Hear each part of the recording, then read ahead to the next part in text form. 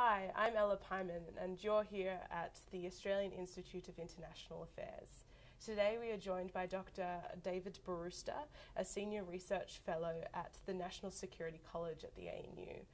He is joining us tonight for a presentation on India and China in the Indian Ocean, a contest of status and legitimacy. Thank you for joining us. Thank you. So now, Dr. Brewster, I'd love to ask you my first question. I wondered if you could briefly outline the key interests in the Indian Ocean between India and China. Do you think it's safe to say that there's an overriding interest in either economic or security terms? Well, the two countries have very different interests, and that's partly sort of the, I suppose, the cause of some of the underlying competition. India has an overriding interest in the region to be seen as the leading power in the region. Ultimately, it has aspirations to be the leading economic force in the region and the leading military power. And underlying this is probably a view that as part of India's aspirations to become a great world power, it requires a part of the globe where it is seen as predominant. In the olden days, some might have called it a sphere of influence. I'm not sure whether that term is really applicable here, but certainly an area where it is seen as the predominant power.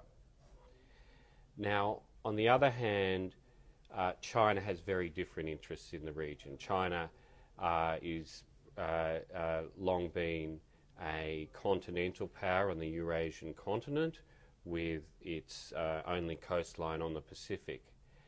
And its rise as a great economic force has increased its trading requirements, both in terms of imports and exports. And in fact, it receives virtually all or a major part of its energy imports across the Indian Ocean, from both the Persian Gulf and West Africa, and a large portion of its exports across the Indian Ocean. So that means that the trading routes that cross the Indian Ocean are absolutely crucial for China. In addition to this, at least over the last 10 years or so, it's starting to gain significant economic and investment interests in the region, and that's being reinforced by the One Belt, One Road initiative, which is creating a series of new pathways to the Indian Ocean, and as part of that, it has plans to develop strong economic interests all around the Indian Ocean. So two very important interests for both countries, but very different. And I guess that leads nicely into my next question. It's often referred to in the media as China's string of pearls, which is their increased investment in ports in this area. So how is India responding to China's increased investments, which have been described as an encirclement of India? How do they view this strategy? Yeah. Look, the string of pearls theory, which was that China was building these ports to be used as naval bases and somehow encircle India, was sort of wrong but sort of right. It has been proved sort of wrong and sort of right. Raja Mohan is absolutely correct in saying that in strategic terms, bases are the name of the game in the Indian Ocean, and China is certainly seeking naval and air bases in the region in the long term. These bases aren't going to be the places that were identified as part of the string of pearls, such as Hambantota or Chittagong.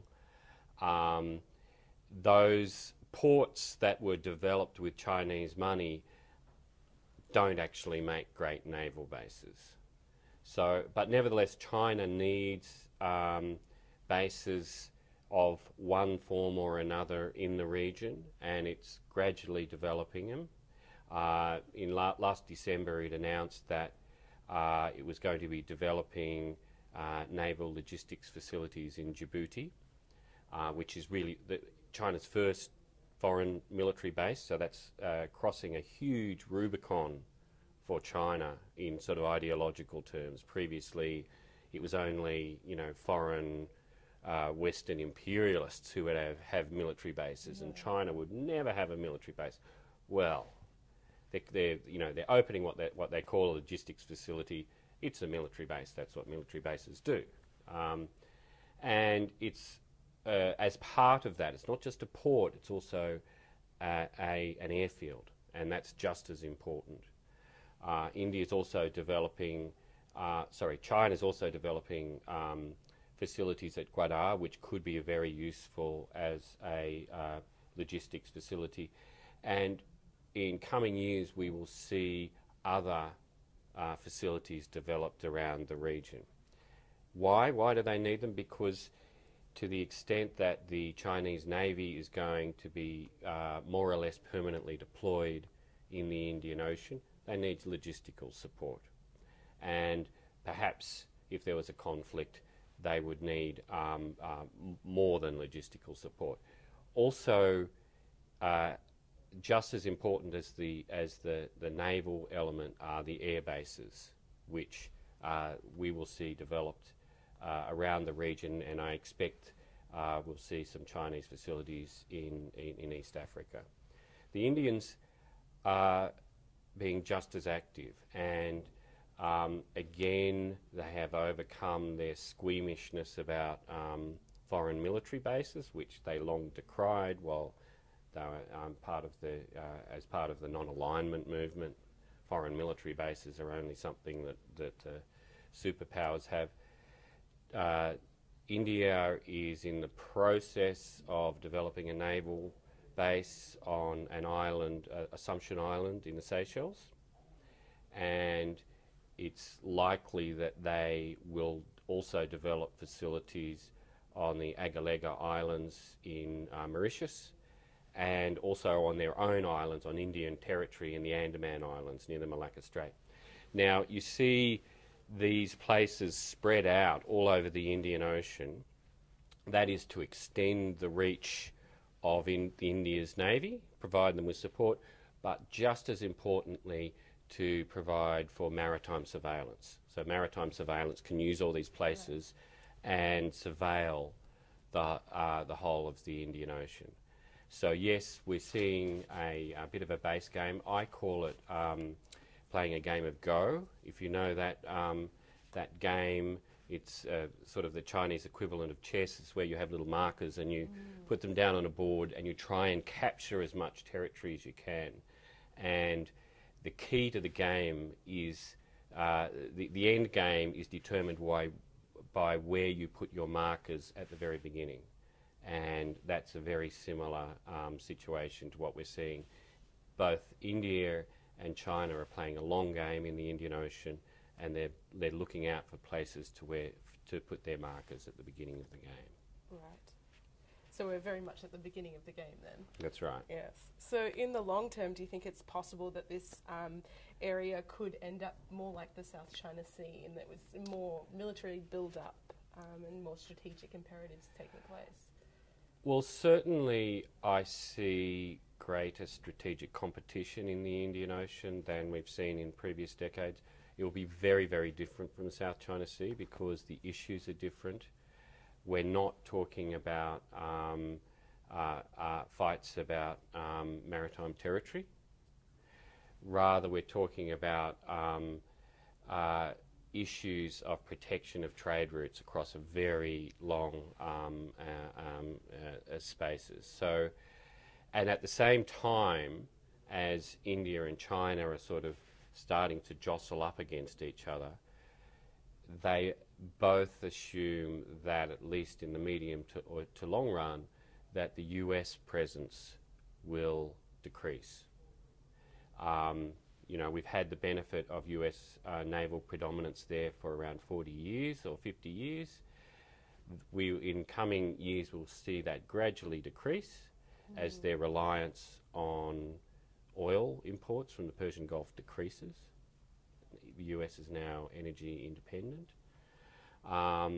And as the US presence decreases, then potentially it creates a bit of a vacuum, and India and China will both be eager to fill that space.